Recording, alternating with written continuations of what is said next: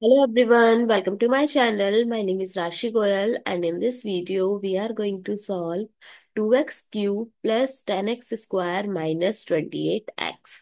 So let's solve this. So to factor or solve the quadratic cubic expression, first we factoring the greatest common factor. So greatest common factor is 2x. So if we take 2x common, so what is left? X square plus 5x minus 14. Now, I'm going to factoring the quadratic part. So, 2x, so x square, this 5x, I can write it as 7x minus 2x minus 14. Now, 2x, so this becomes, if I'll take x as common, x plus 7, and if minus 2 as common, x plus 7. Now 2x, so x plus 7 is common. So x minus 2.